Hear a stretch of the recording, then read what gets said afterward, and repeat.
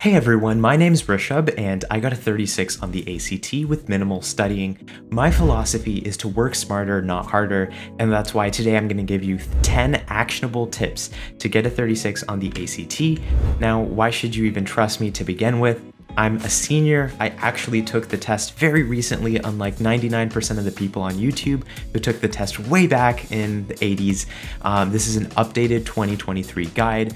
And number two, I'm going to give you actionable advice. I've seen a lot of stuff online from companies like Princeton Review that give you really generic stuff, but I'm going to give you high impact, actionable tips that will actually help out. So that being said, let's get into tip number one, which is extending a little bit on Princeton Review. Practice from the official source. Don't trust companies like Kaplan, Barron's, and Princeton Review. At the end of the day, most likely, a lot of these large companies are just trying to make a profit. And so at the end of the day, when you purchase their books, they're gonna have questions that are harder than the actual test in order to kind of scare you, maybe even lower your confidence a little bit so that you have to take the test multiple times or you buy more prep books from them because you feel more worried that you're not gonna get a high enough score. So my advice is always to study from the official source, the actual test itself. When I studied for the ACT, I really only used practice tests that the official ACT provided, real questions, full length. I took all the sections, not just random questions here and there like you might find in some of these books. In fact, I've even used some of these books and I use them for like maybe an hour or so and then put them aside because they're not helpful. That being said, let's get into tip number two, which is to really grasp the entire format of the ACT, right? There's a bunch of these different sections, and so each section has its unique flavor to it. Like for example, on the math section over here, I have this big red arrow, and that's because the math section gets harder as you go through it. When you first start of the math section, the questions are going to be pretty easy, and that's a mistake I made on my first practice test, and that's why, again, I recommend using full-length actual ACT tests. On my first math practice test, I started out really good. I finished about half of the math section, 30 out of the 60 questions, and then I was like, wait, I'm really ahead of the curve. I'm going to go back and check my questions because I have so much time left. And that was a mistake because the second half is harder than the first half. And so then you run out of time. And so I learned that by doing the practice test and grasping the entire format. There's also a really important tip about reading, as you can see here in the bottom left corner. And so I'm going to get into that in tip number three, which is to skip by passage type. So you may have heard this online. This is more of, I'd say, a tip that a lot of people know about, but you can jump around from question to question or passage to passage. And so I genuinely think that one of the reasons why I got a 36 on reading was because I went to the science related passages in the reading first. I'm more of a science guy. I've done a lot of science reading, whether that is like science literature or just AP bio coursework, stuff like that. And so there's 4 different sections on the reading, which is prose fiction, social studies, humanities, and natural sciences. And so I started out in the prose fiction section on my official ACT test, and I spent like 1 or 2 minutes, and maybe it was just because it was early morning or whatnot, but I honestly could not really grasp it well, and so I skipped straight to the natural sciences passage. I went through that really quickly and I did well on it, and then I came back to the prose fiction passage, and then my brain was kind of warmed up and I found it wasn't as bad as I first thought when I was looking at it. So I'd recommend taking a practice test again, figuring out which section is your best so you can count the number you get wrong from each section, or really just the one you feel most comfortable with and the one that you're able to do like faster. And so like, let's say you take a practice test in the morning and you're just really struggling to get through that dense kind of reading on the sciences, then instead maybe social studies or humanities the right one for you. So try to figure that out and optimize your test taking strategy based on what sections are best for you. So that being said, let's move on to tip number 4, which is tips on the morning of the test. So I have 2 really quick tips here. The first is to read one passage in your mind. So if you are lucky enough to get dropped to the ACT test, you don't have to be stressed while driving. While you're in your passenger seat, have one of the ACT tests downloaded on your phone. And what I want you to do is read one passage in your mind and then read one out loud. one entire passage of the reading section if possible. And that's because this will just warm up your brain. And I found that this worked really well for me, is that when you initially dive into the test, you're already warmed up and you've already kind of gone through that. And a bonus tip to especially stay alert and ready in the morning of the test, something that's worked well for me, is cold showers. This is actually backed by like real empirical evidence and real studies, such as Fala et al. In 2021, where they show that when you take a cold shower, your mind suddenly gets shocked and you become alert. I know it's a little bit of a drawback. It's obviously hard to take a cold shower, but it's something that can kind of spark your mind on the morning of the test and help you do better.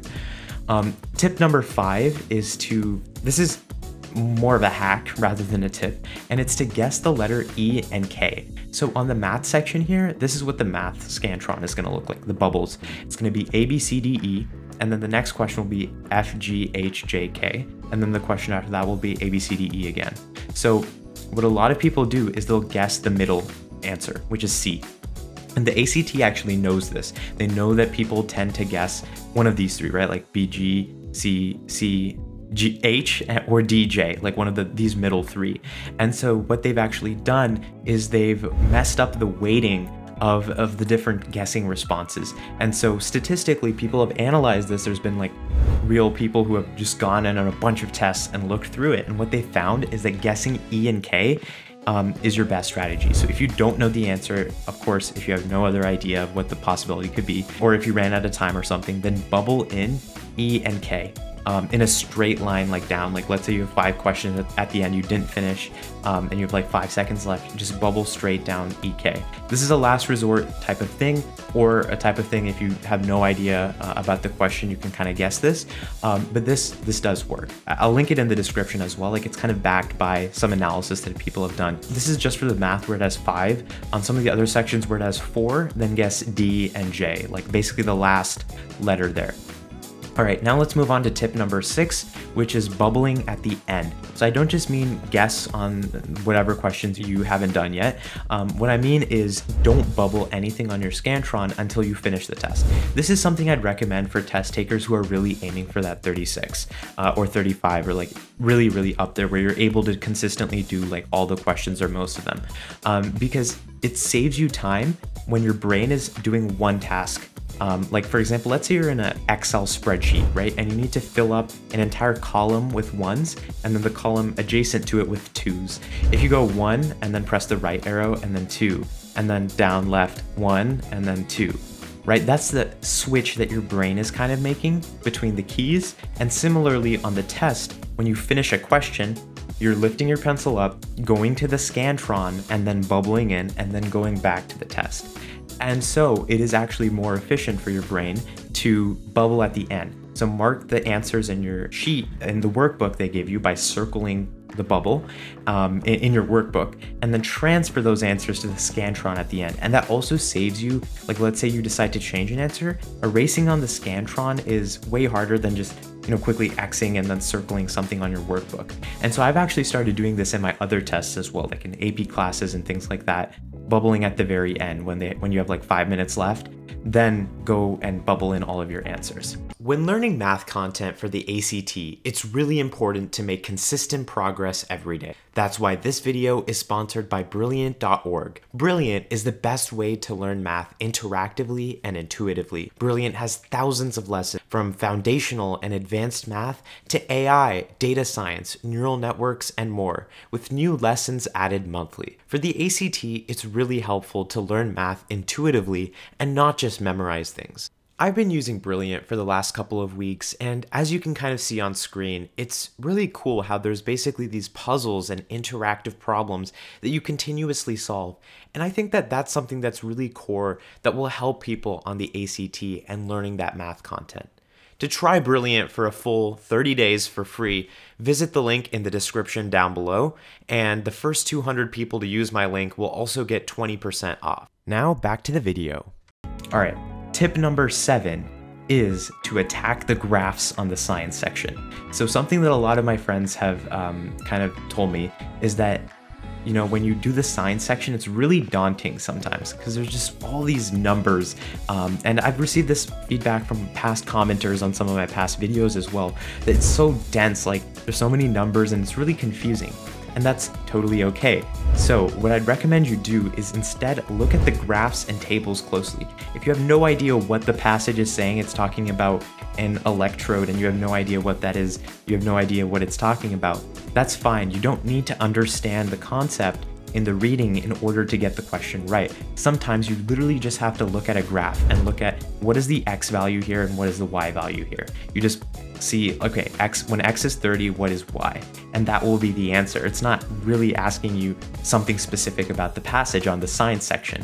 So don't be afraid and really attack the graphs and tables. Look at the numerical values on the graphs and tables because that will help you answer the questions. And I believe science is one of the sections you can actually practice and you will have a lot of score improvement. This is kind of anecdotal from what I've heard, but people have improved their science scores very rapidly as opposed to something like reading that's more like reading comprehension that takes a lot of time to build.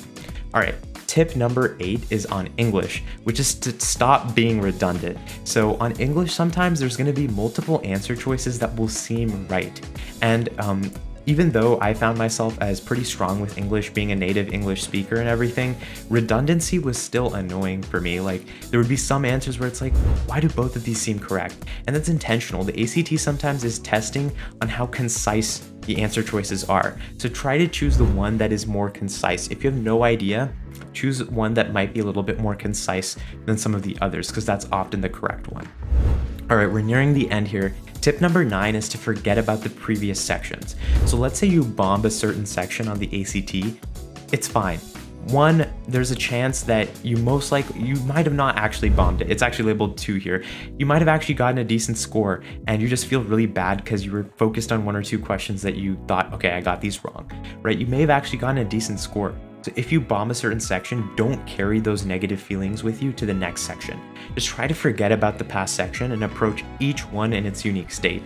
And the second reason behind this, which is labeled as number 1 on my slideshow here, is that some schools offer super scoring. What that means is that let's say you really bombed a section, like you got 20, that's not even bombing, like I believe that's about average, like something like 15, right? That's on the lower end and you were expecting a 20, right? Then you can super score that. If you improve that section on the next test, you can super score, and some schools will actually select the highest from each of the sections depending on your past test sittings. And I don't mean that, you know, 15 or 20 is necessarily a bad score. The score is simply dependent on like what school you're aiming for or what guidelines some colleges that you're trying to attend have set. And so it's different for everyone, but that's just in general, I'm making a statement here. Now, tip number 10 is my final tip, is to take full-length practice tests, okay? You can often get these for 100% free. You don't need to buy a $2,000 course or buy a $100 Princeton Review book online. Simply use the full-length practice tests available. I have a link in the description for these full-length practice tests, and you can use these real questions that aren't skewed, like they won't have varying difficulties because a company is trying to make you feel less confident about your abilities so that you purchase their book. They're real questions from the actual ACT, and so I'd highly recommend just really focus on taking these practice tests and then afterwards analyzing what you got wrong on each section and improving those, because now you actually have a realistic idea of what the questions look like and what your scores will be as well, because after you take the test you can grade it and say, hey, I got a 29 or I got a 31. Now I need to know, or now I know what I need to improve on, instead of working through that huge 500-page book. So taking the full-length practice test is your best bet, link in the description. Now that being said, please feel to comment any test-taking tips you have in the comment section below, and I'd highly appreciate if you like this video and consider subscribing. Now watch the next video, which is also about the ACT and has some great tips. Bye-bye.